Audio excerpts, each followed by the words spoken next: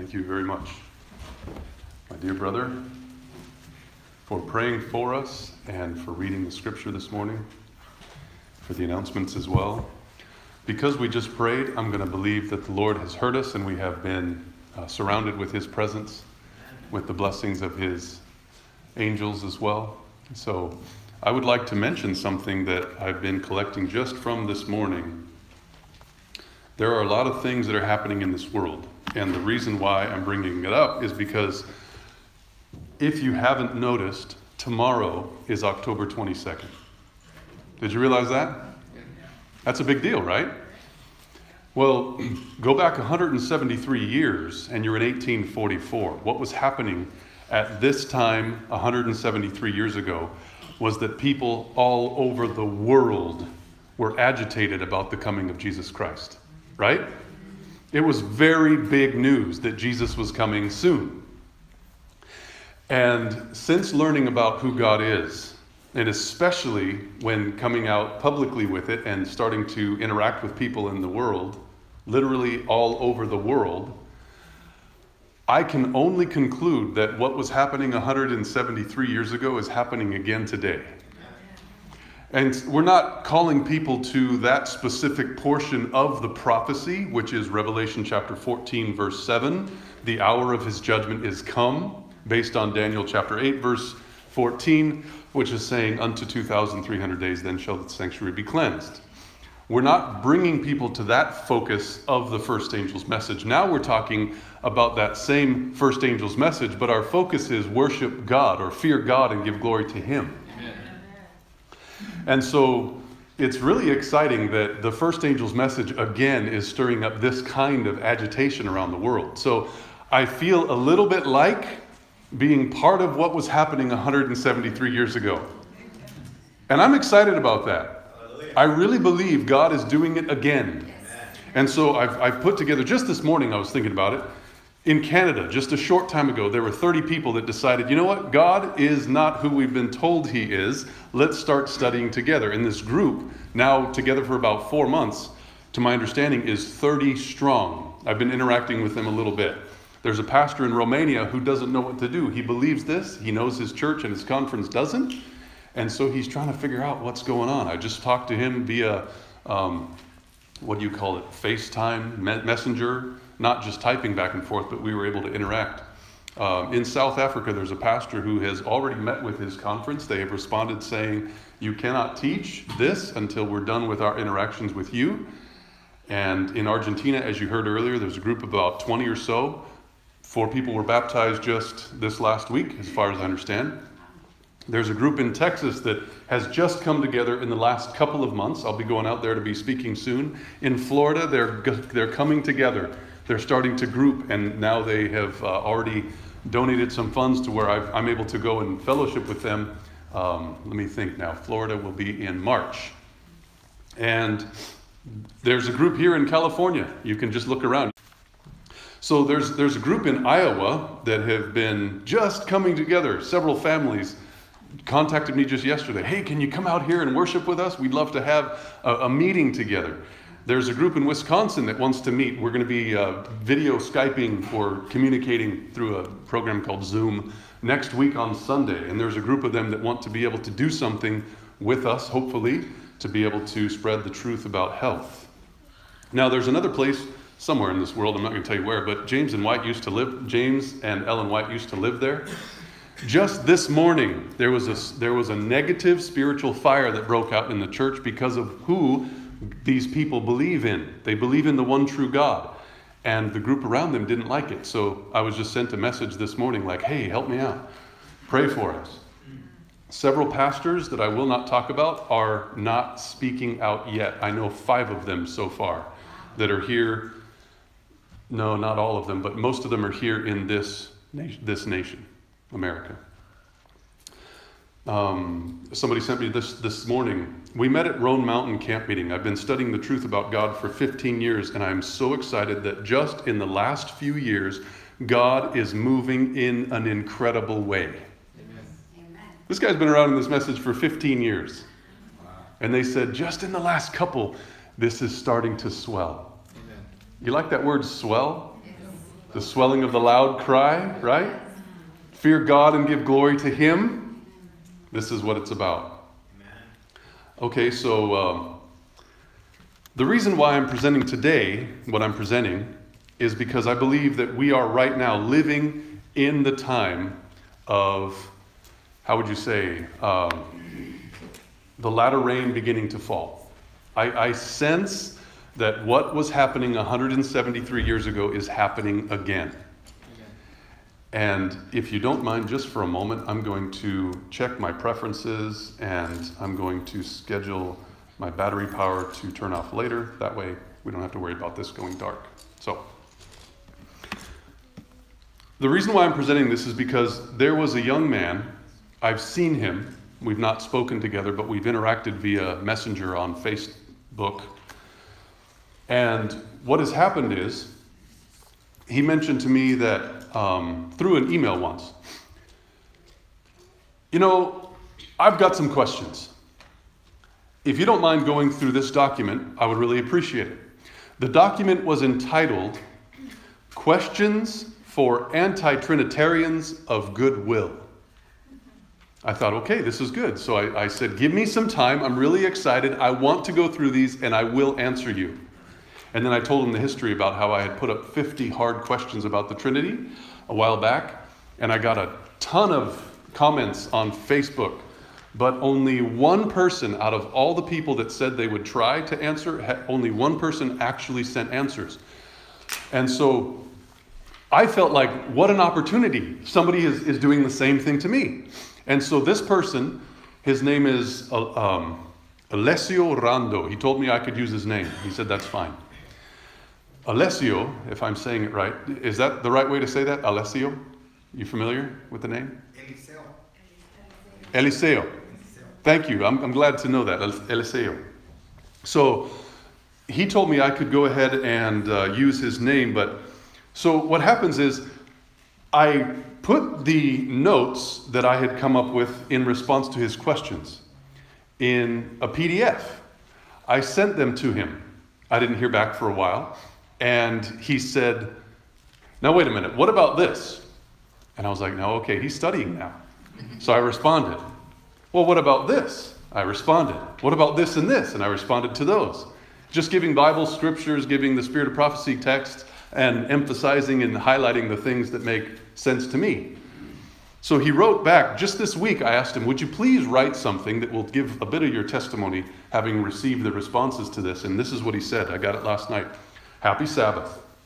Some time ago, I asked Brother Mesa to answer some of my questions about the Trinity and the inspired writings. I wrote 20 questions explaining with them some Bible and Spirit of Prophecy quotations. I asked him to answer them in order to understand some quotations and to understand also the point of view of the non-Trinitarian movement within the STA Church. After some days, Brother Mesa answered my questions with other quotations that pushed me to study more deeply the topic about the Trinity and to consider also the points of the non-Trinitarian movement. I'm still studying, yet some of your points are strong. But your answers have helped me to open my mind also to another point of view and to not consider true a doctrine only because it's supported by the majority. In Christ, Alessio. Amen.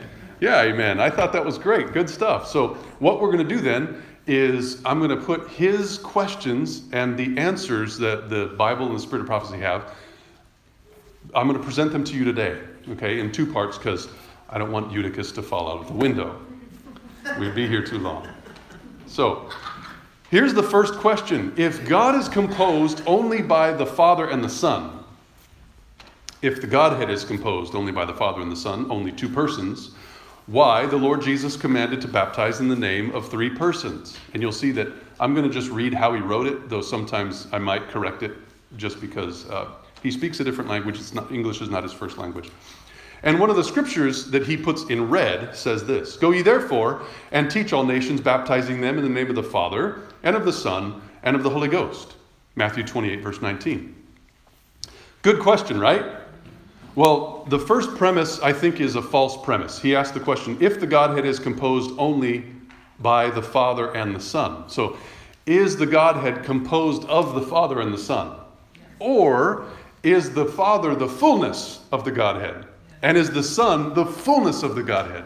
You don't need both of them together to make the fullness of the Godhead. They each have the fullness of the Godhead. So the premise is a little bit skewed. So the Godhead doesn't equal a composition of Father and the Son. But rather, the Father is all the fullness of the Godhead, the Son is all the fullness of the Godhead, and the Spirit is in all the fullness of the Godhead. Consider Colossians 1 verse 19. It says, "It pleased the Father that in him," that would be Christ, "should all fullness dwell." Right? So it was the Father's pleasure that in his Son all the fullness would dwell. Now, what if it wasn't the Father's pleasure? Would it have happened? No. See, if you just ask that simple question, you realize, wow, it was God's will, God's pleasure, God's desire that in his Son all the fullness would dwell. So now, when he's quoting Matthew 28, verse 19, and it says baptizing in the name, the word is name, not names. That's very important for me to understand in this context, because name most everywhere else represents what? Character, right? So why not here? What if we're to baptize in the character of the Father, the Son, and the Spirit? How is that character revealed to us? By the Son. He said, if you've seen me, you've seen the Father. And he's referring directly to the character of the Father. Certainly he couldn't reflect the outward appearance of the Father because Jesus Christ became flesh. Had the Father ever become flesh? No. So the Father's name is not Father.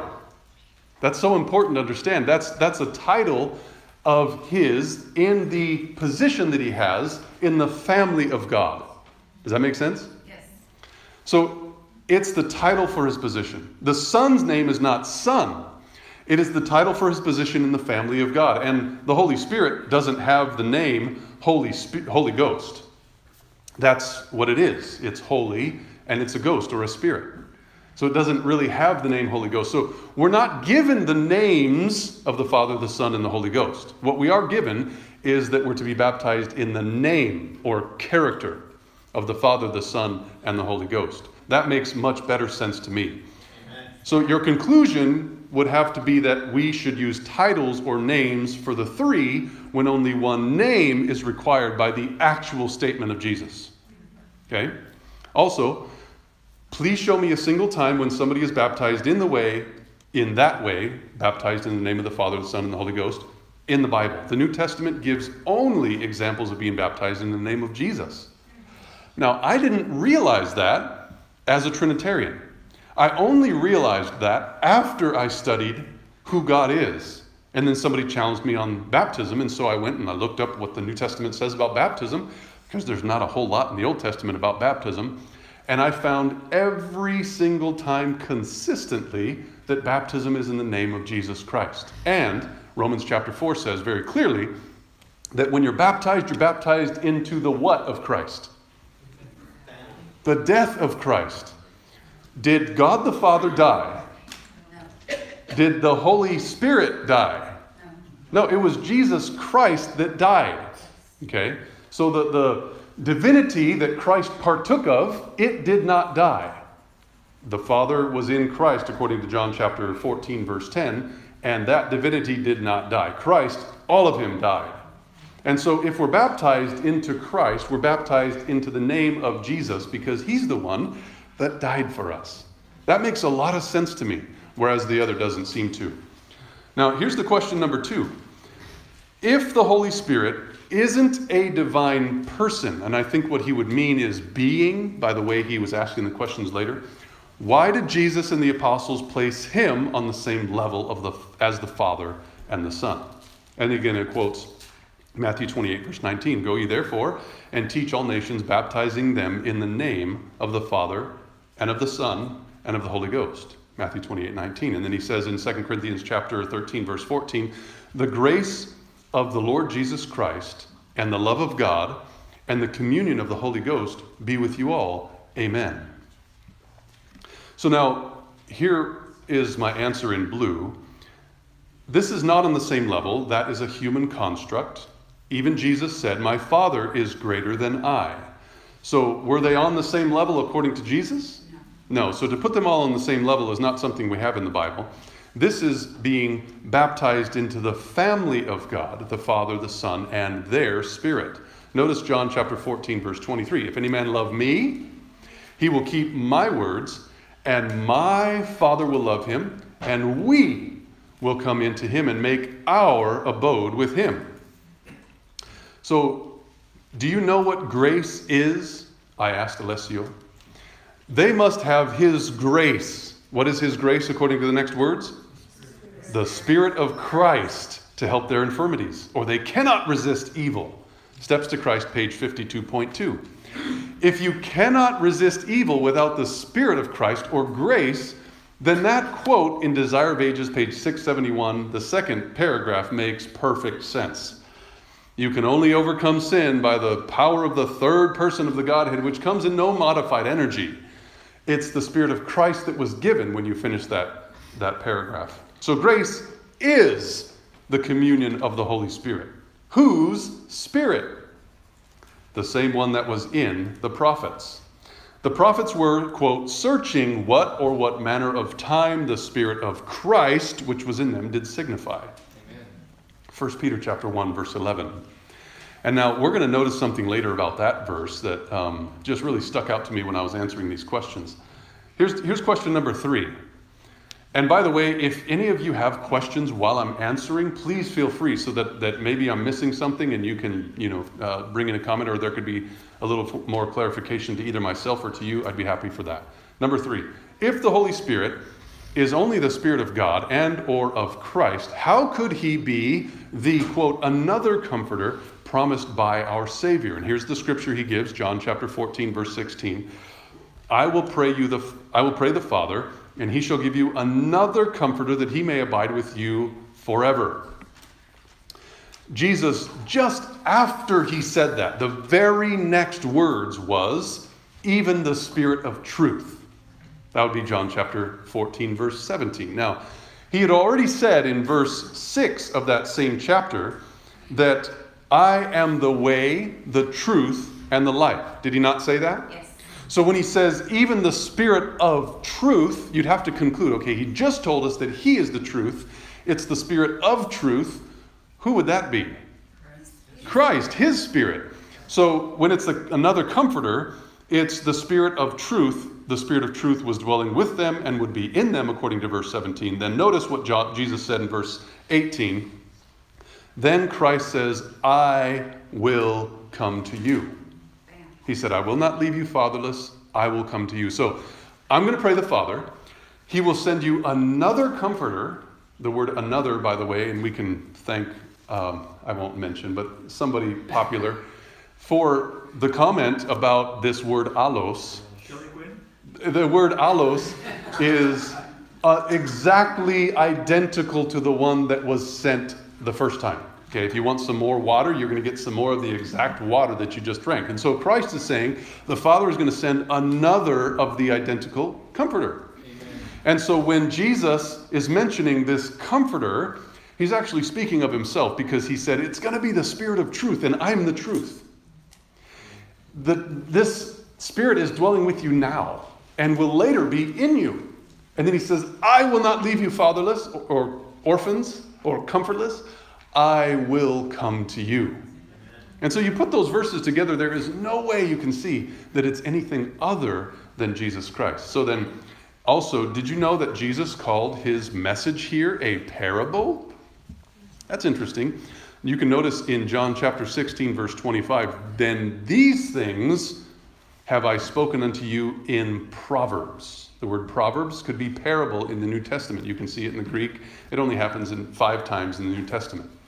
So now, what things was he talking about? As there in the verse, these things have I spoken unto you in parable. Not thing, this thing, it's things, plural. What things was it? Was it about the comforter, the vine, and the laboring woman? I think yes. We can say each of those is somewhat parabolic. Now, the comforter, we understand, is a mystery. Paul said it in the first chapter of Colossians, verse 27, where he says, it's the mystery that needs to be proclaimed to the Gentiles. Not that's to be hidden forever. It's a mystery that needs to be proclaimed to the Gentiles. It's Christ in you, the hope of glory.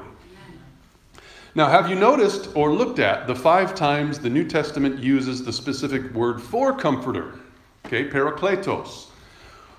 What about the last time when John, the same author as the first 4 times it's used, gives it a name? Gives it a name. And I say it because that's biblical. My little children, these things write I unto you, that you sin not. And if any man sin, we have a parakletos. We have a comforter. We have an advocate with the Father, Jesus Christ the righteous. 1 John chapter 2, verse 1. That's the identical word. Which is fascinating, because what you're looking at there is John is saying, we need a comforter. Christ is going to send a comforter. If Christ doesn't go away into heaven, he's not going to be able to send the comforter. That's what John was remembering Jesus was saying. And John used that same specific word, comforter, one more time. It was in a letter. And he says, listen, guys, don't be discouraged. If we sin, I don't want you to, but if you do, that comforter, remember that I told you about in previous letter? That comforter is Jesus Christ the righteous. Amen. Amen. So the word advocate is the same identical word as comforter, used by the same author. That is so important to understand. You know, if it was used by somebody else like Peter, okay, maybe Peter had a different understanding of the word, but it wasn't Peter. It was John. So now, while Jesus ministers, oh, by the way, this is a quote from the Desire of Ages, page 166.2. Very important to understand this one. While Jesus ministers in the sanctuary above, he is still by his Spirit, the minister of the church on earth. He is withdrawn from the eye of sense. That means you can't really see him, but his parting promise is fulfilled. Lo, I am with you, how long? Always, even unto the end of the world. Wait a minute, Jesus, how are you going to be with us even into the end of the world while you're in heaven? I will not leave you comfortless. I will come to you. Amen. This is Christ in you, the hope of glory. Amen. This is the third angel's message. Remember, keeping the commandments of God through the faith of his Son. How? Through his Spirit. Amen. So, he is withdrawn from the eye of sense, but his parting promise is fulfilled. Lo, I am with you always, even to the end of the world. Matthew 28, verse 20. While he, that's Christ, delegates his power, the first chapter of the book of Acts, and also the 4th chapter of the book of Acts, I think it is, you can see that the word power is equated with the Spirit, according to the Bible. While he delegates his power to inferior ministers, his energizing presence is still with his church. The 4th question. If the Holy Spirit is not a person, I would say being. He probably means being, but I'll just give him How could he be blasphemed? Whosoever speaketh a word against the Son of Man, he quotes in a verse, it shall be forgiven him. But whosoever speaketh against the Holy Ghost, it shall not be forgiven him, neither in this world, neither in the world to come. Matthew 12, verse 32. But he who blasphemes against the Holy Spirit never has forgiveness, but is subject to eternal condemnation. From Mark 3:29. These are strong words. Thank you for saying that. The Holy Spirit is a person. He's not a being, but it is a person. It is the grammatical third person of either the Father or the Son. But the Spirit comes to us from the Son, as there is only one mediator between God and men, the what? The man, Christ Jesus. That's in 1 Timothy 2, verse 5. See, we don't have a mediator in the Holy Spirit. We don't have somebody who is a go-between between us and the Father and the Son, if we hadn't had Jesus Christ becoming a man. Amen. Jesus Christ became a man. It's important to understand that God cannot be tempted with evil.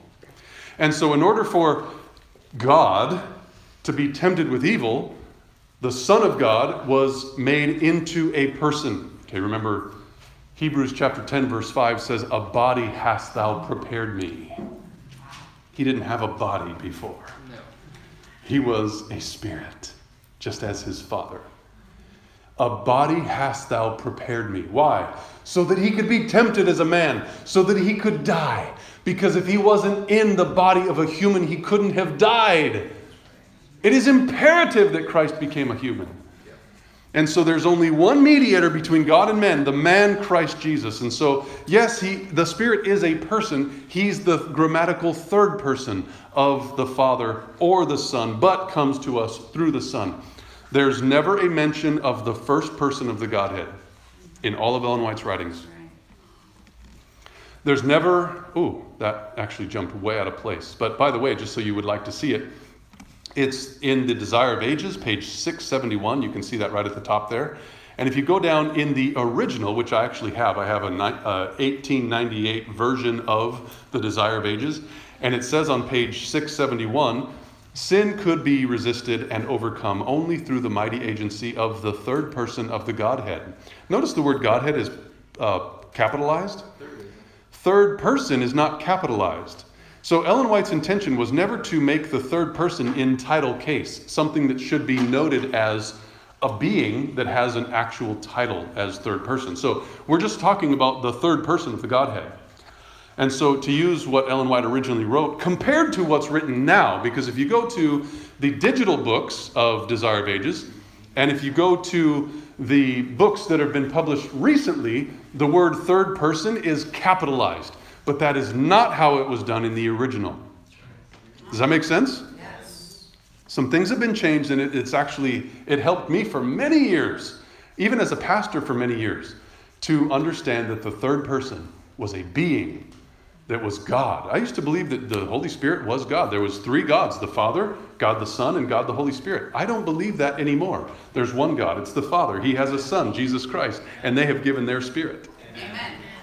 So now, there is never a mention of the first person of the Godhead. There's never a mention of the second person of the Godhead. There is only a mention of the third person of the Godhead, and that being not title case, but lowercase. That make sense? Yes. So now, I've done this series, but I just want to cap it real quick. The prophets used the phrase Son of Man 88 times in the New Testament. 84 of those 88 times, every one of those 84 was in the Gospels, Matthew, Mark, Luke, and John. Nearly every one of those times, it is Jesus speaking of himself, speaking in the what? Third person. And he called himself he, and he called himself him. Now, also in John chapter 10, verses 1 through 4, Jesus speaks of himself in the third person as the shepherd. I didn't write this down, like actually paste it, so why don't we take our Bibles and we'll look at that together. John chapter 10, verses 1 through 4. This one's really important to understand, so if you wouldn't mind opening your Bible to go to this one, it'd be very helpful. John chapter 10, verses 1 through 4. It says there in verse 1 of John 10, "Verily, verily, I say unto you, he that enters not by the door into the sheepfold, but climbs up another way, the same is a thief and a robber." Notice verse 2 of John chapter 10. "But he that entereth in by the door is the shepherd of the sheep." Now, who would contend that the shepherd of the sheep is Jesus Christ? It's Jesus, right? Notice verse 3. "To him," that would be the shepherd, "the porter openeth, and the sheep hear his voice. And he calleth his own sheep by name, and leadeth them out. And when he putteth forth his own sheep, he goeth before them, and the sheep follow him, for they know his voice." Is that Jesus speaking of himself in the third person using he, him, and his? Yes. Why would it be so strange for him to do it just a couple of chapters later when he's talking about the Comforter? Right?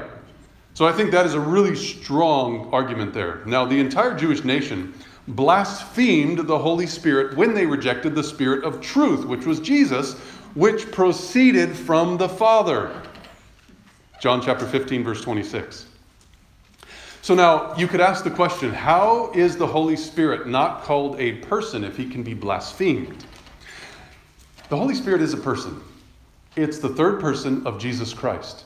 And when Jesus Christ here personally, as it says in John chapter 14, verse 17, the Spirit is with you now and shall be in you. When that Spirit of truth was blasphemed, they were blaspheming who? The Holy Spirit, the third person of the Godhead. Does that make sense? The grammatical third person. Now, this is from the 5th volume of the Testimonies, by the way, 634. It says, what constitutes the sin against the Holy Ghost? It is willfully attributing to Satan the work of the Holy Spirit. And do you know that I am studying the Bible, and I have been told that what I'm doing and my conclusions are a direct work of Satan? If they could show that from the Bible and the spirit of prophecy, I'd be willing to listen. But I'm telling you, this stuff is making so much sense to me these days that I am only rejoicing that I'm on God's track. Amen. There is that line of truth that I want to follow, and I feel like my feet are on it, and I'm excited about it. Amen. Now, I'd like to give you a little bit of homework. We're not done yet because I want to get through 10 questions. But I don't want to forget this. You have a responsibility. You can do this because tomorrow is October 22nd. There is a book out there that if you don't have, you need to get it today, and we can help you. It's called The Great Controversy. You can also find it online. But if you read chapter 20 and 21, I believe what that's explaining is what's happening in this world today. Chapter 20 is I knew I was going to forget the title as soon as I brought it up. The chapter is 20, and it is called an awakening, a great awakening. I think it's called The Great Awakening. And then chapter 21 is the warning rejected. Okay? I want you to read those chapters for tomorrow. The reason why it's tomorrow is because that's October 22nd. That's 173 years after the whole thing started with the first and the second angel's messages. And of course, that was during the time the second angel's message was being fully brought out. But here's the fifth question. If the Holy Spirit is only a divine influence from God the Father and Jesus Christ, how can he make intercession for the saints, helping them how to pray or teaching them how to pray? So one of the verses he quotes is, likewise, the Spirit also helpeth our infirmities, for we know not what we should pray for as we ought. But the Spirit itself maketh intercession for us. Notice what it says there. The Spirit, what's the next word? Itself. The Spirit itself maketh intercession for us with groanings which cannot be uttered. And he that searcheth the hearts knoweth what is the mind of the Spirit, because he maketh intercession for the saints according to the will of God.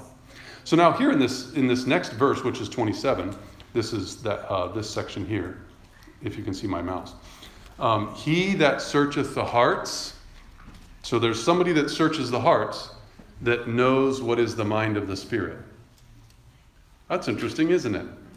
Somebody who searches the hearts knows what is the mind of the Spirit, because he makes intercession for the saints according to the will of God. Now, did you notice the wording, the Spirit itself? And have you considered verse 34? Notice what it says. It is Christ that died, yea, rather, that is risen again, who is even at the right hand of God, who also maketh intercession for us. So in verse 26, it's the Spirit that makes intercession. But remember, there's only one mediator between God and men. The man, Christ Jesus. And so in the next couple of verses, when it says that Jesus Christ is making intercession for us, could it be that the Holy Spirit, not Christ, is making intercession for us? No, because there's only one one mediator. And so it would necessitate that it is the Spirit of Christ that is making intercession for us. Does that make better sense? Yes. I think that's what's being said right there in context. So remember, the desire of ages 166.2 as quoted in the above question number 3. The Spirit of Christ helps us to pray, intercede for us, but you know there's only one mediator, which is Jesus Christ. So that's found in 1 Timothy chapter 2, verse 5, which we've already read. Number 6, if the Holy Spirit is not a person, how could he testify? And here's the verse. The Holy Spirit also testifies to us about this. Good question. I like that. That's a good question. Hebrews chapter 10, verse 15 from the NIV. Notice the answer. The Holy Spirit is a person, therefore it can testify. It's the third person of Jesus Christ. Notice this text, one that we've already read before. Searching what manner of time the Spirit of Christ, which was in them, did signify when it testified. Okay, wait a minute. So up here, he's saying, how could the Holy Spirit testify if it's not a person? Watch what happens, though, in this verse. The Spirit of Christ, it testified. So whose spirit is testifying? Whose spirit testified to the prophets of the Old Testament? That's what this section is talking about directly. If you look at verse 10, it's talking about the prophets in the Old Testament. They were testifying of the sufferings which would come upon Christ. And so the Spirit of Christ is called it, and it is testifying right here in this verse. So question, who or what testified?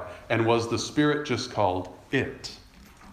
Number 7, if the Holy Spirit exists only from Pentecost of AD 31, what quote-unquote Holy Spirit did David ask for that it wouldn't be taken from him? Do not take your Holy Spirit from me, Psalm 51 verse 11. I like Dustin's answer. It's the same Spirit. Notice what Ellen White said. Christ determined to bestow a gift on those who had been with him and on those who should believe on him, because this was the occasion of his ascension and inauguration, a jubilee in heaven. What gift could Christ bestow rich enough to signalize and grace his ascension to the mediatorial throne? It must be worthy of his greatness and his royalty. Christ gave 3 things. His representative, 3 things that basically equal the same thing. It's just different ways to say it. His representative, the third person of the Godhead, the Holy Spirit. This gift could not be excelled. The divine Spirit, converting, enlightening, sanctifying, would be his donation. He would give all gifts in one, from manuscript 1898. On the day of Pentecost, Christ gave his disciples the Holy Spirit as their comforter. Amen. Right? So that helps answer the question, how is it that if Christ gave his Spirit at Pentecost? He did. Right there. That's writing from the hand of inspiration. In 1898, by the way, which is the same year that the book, The Desire of Ages, was published. I wish this whole of the quote would have been included in The Desire of Ages. God the Father is a spirit, according to John 4, verses 23 through 24. The Son was begotten in the express image of his Father. He was begotten in 3:16 and in his express image in Hebrews 1, verse 3. Therefore, the Son would be spirit as well as the Father. So, Christ came to this earth personally in the Old Testament, just as he does in the New Testament, of course, through his Spirit. Though Christ came to this earth with the body his Father had prepared for him. So David received the victorious Spirit of Christ just as Adam did. It was by faith in the future coming. This is how they both received the promise of forgiveness as well, because remember, Christ hadn't died yet. So how could they be forgiven? By lambs? No, that's what Hebrews is all about. Christ hadn't been victorious as a human yet, so how could they be victorious? By trying? No, but by faith in the coming Christ. Amen. The same exact way we have victorious faith, the faith of Christ, just like they had the faith of Christ. It all boiled down to everybody coming in by faith into the experience of Jesus Christ here on the earth as the man. Amen. Christ Jesus. That gives me chills just saying it. It's powerful. Number 8, if the Holy Spirit exists only from Pentecost of AD 31. Okay, yes, it's true, it happened that way, but the Father and the Son are spirit. They've always been as spirit, as long as the Father has been around, which is, as far as I can tell, throughout eternity past. The Son was begotten and brought forth from the Father. He was Spirit, so they've existed. But the Spirit of Christ didn't exist until Pentecost. He asks, what Holy Ghost caused Mary to be pregnant, if in fact the Holy Spirit came, AD 31?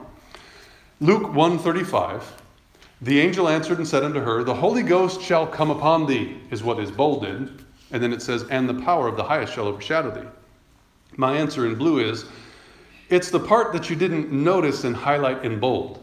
The power of the highest. Amen. Yeah. So the Holy Ghost is the power of the highest. Well, who's the highest? Remember, even Jesus said, my Father is greater than I. Jesus, he didn't know certain things. And I'm going to present this sometime because there's a whole bunch more about this. But he didn't know his coming, for example, in Matthew 24, verse 36. Also, only the Father had foreknowledge, which occurs only 4 times in the Bible. Acts 2:23, Romans 8:29, Romans 11, verse 2, 1 Peter chapter 1, verse 2. So Christ said, the Father is greater than I. So Jesus didn't know everything. The Father was greater than him. And certainly there wouldn't have needed to be a council of peace between them both if they both knew everything. Think about that. It'd be kind of awkward. You both are God on the same throne, in the same position, with the same title and the same everything, but you're separate. And you know everything, so you're just sitting in a council. Why would you need to counsel if you know everything? All right, so obviously somebody had to learn and understand to be able to have counsel, and it was the Father's ultimate will that was decided in concert with his Son, because God wouldn't force his Son to save humanity, right? So just them being together in the council defeats the fact that Christ could have known everything. And what was the question in regard to this one? Oh yeah, that's right. How could the Holy Ghost cause Mary to be pregnant? Well, it was the power of the highest. That was the whole point of saying all these things. The highest would be who? Jesus or the Father? It was the power of the Father, the power of the highest. And so does Jesus have two fathers? The Father and the Holy Ghost, which is the third being that doesn't have a throne or a crown? No. It was the power of the highest. It's the power of the Father. So Jesus only has one Father. So, question number 9. If the Holy Spirit existed only from Pentecost, what, quote-unquote, Holy Spirit anointed our Lord and Savior Jesus Christ at his baptism and drove him out into the wilderness? And then he quotes, in those days Jesus came from Nazareth of Galilee and was baptized by John in the Jordan. And when he came up out of the water, immediately he saw the heavens being torn open and the Spirit descending upon him like a dove. The Spirit immediately drove him out into the wilderness. Mark chapter 1, verse 9, 10, and 12. And then it says in Acts chapter 10, verse 38, how God anointed Jesus of Nazareth with the Holy Ghost and with power. Remember, we already know who the power of the highest is, or what the power of the highest is. That would be the Father's Spirit. And so I said, well, you asked. Because this is a powerful quote. I love this quote. It's from the youth instructor. Never had angels listened to such a prayer. They were solicitous to bear to Jesus, the praying Redeemer, messages of assurance and love. Because the angels are very much in active duty, constantly going up and down, seeing the Father's face. You can see that in Matthew chapter 18. They were solicitous, the angels were, but no, the Father himself will minister to his Son. Direct from the throne proceeded the light of the glory of God. The heavens were open, and the beams of light and glory proceeded therefrom and assumed the form of a dove, in appearance like burnished gold. The dove-like form was emblematical. Say that word with me. Emblematical of the meekness and the gentleness of Christ. That's in Youth Instructor, March 1st, 1874. Not too long before The Desire of Ages was written as well. It's the Spirit of the Father. It proceeded from the Father in John 15:26. Light and glory. And so for today, our last question is, if the Lord Jesus isn't God as the Father, why does the Bible call him God? For unto us a child is born. Unto us a son is given. Notice there's two things there. A child is born. A son was the one that was given. And the government shall be upon his shoulder, and his name shall be called Wonderful, Counselor, the Mighty God, the Everlasting Father, the Prince of Peace. Isaiah 9, verse 6. Behold, a virgin shall be with child, and shall bear or bring forth a son. And they shall call his name Emmanuel, which being interpreted is God with us. Matthew 1, verse 23. In the beginning was the Word, and the Word was with God, and the Word was God. John chapter 1, verse 1. No one has ever seen God, the only God, who is at the Father's side. He has made him known. Now, right here I had to stop and say, wait, I don't read this in the Strong's Concordance when looking. This is a bit of a stretch to me to use another version to state what you wish to convey. So if you look at the King James Version, this verse does not say that. The verse says, the only begotten of God. Okay, you can look it up for yourself in John chapter 1, verse 18 if you have a King James Version. The ESV, I suppose I'd have to look and do some research of where they got that. I know it's from a different source, but they said, no one has ever seen God, the only God who is at the Father's side, he has made him known. So I thought that was kind of a sneaky trick there. And so I called him out on it. I'm going to do some more research on it, but I tend to stick more closely to the King James in my studies, and so that's what I've been using. That makes better sense with what the Bible and both the Spirit of prophecy is saying. So then in John chapter 20, verse 28, Thomas answered and said unto Jesus, "My Lord and my God." Whose are the fathers, and of whom are concerning the flesh Christ came, who is over all God blessed forever. Amen. Romans 9, verse 5. For in Jesus dwelleth all the fullness of the Godhead bodily. Colossians 2, verse 9. Without controversy, great was the mystery of godliness. God, I would say the Father, was manifest in the flesh. That's why the Son in the flesh could say, if you've seen me, you've seen the Father. 1 Timothy 3:16. Jesus is God. We can't misunderstand that. I fully believe Jesus is God. Somehow people keep saying that we believe that the Spirit is, I should say, not a person, and that Jesus isn't God. Oh, there it is, saying we don't believe the Spirit is a person and that Jesus is God, or isn't God. But this is not at all what the Bible is saying. Jesus was called God by the Father, and rightly so. Correct? Yes. But the Father never called the Son my God. That is so important to understand. Jesus is God because he is brought forth from the Father. In fact, from the same substance. Just like Eve was brought forth from Adam, the Son was tore from the bosom of the Father. Now, the Father never calls the Son my God. Jesus, on the other hand, said that 7 different times regarding his Father. Notice Matthew 27, verse 46. My God, that's 2. Why hast thou forsaken me? John 20, verse 17. I ascend unto my Father and to your Father, to my God and to your God. That's 3 now. Revelation 3, verse 12. Him that overcometh will I make a pillar in the temple of my God. That's 4. And he shall go no more out. And I will write upon him the name of my God. That's 5.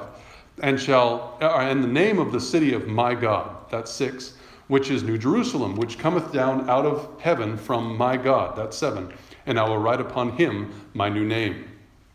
And then I said, ask me sometime about Adam and Eve. I didn't want to take the time to explain all that at this point. But what's important is the Father never called his Son my God. He did call him God, rightly so. He's our God, but he's not the Father's God. The Father has no God. The Father worships no one. The Father surrenders or submits to no one. I've said for years, even as a Trinitarian, I would say in prayer, God, thank you so much for choosing to be who you are. God is love. But he doesn't have to surrender to anybody. Everything under his authority worships him, the one true God, who we are calling people to worship. Amen. Can we also worship Jesus? The answer is yes. And so I truly believe we have a special message for this time in Earth's history. Amen. Fear God and give glory to him. Amen. For the hour of his judgment is come. Worship him that made the heavens, the earth, the sea, and all that in them is. I want to continue to learn from the Bible and the writings of Ellen White about this God who will send his Son to take us again, to bring him into eternal glories forever and evermore. What about you? Yes. Amen. Let's pray together. Father in heaven, I want to thank you for giving us the opportunity to be able, by your grace, to read some of the quotes, some of the verses from your Bible about who you are, and to understand them sometimes in new ways, in deeper ways, in what I consider more consistent ways with the rest of the scriptures. So thank you for leading and guiding us. You've promised that you would send another comforter through your Son. You've done that. It is the Spirit of your Son. He is with us today just as much as he was with the disciples, even more, because now, as was mentioned by your Son, he can be in us. Thank you for this. We want that mind to be in us, which was also in Christ Jesus. So I pray that you'd continue to lead and guide us, and thank you for everybody that has been able to study this and come to better conclusions. We do ask you to continue to keep us and guide us, and we thank you in Christ's name.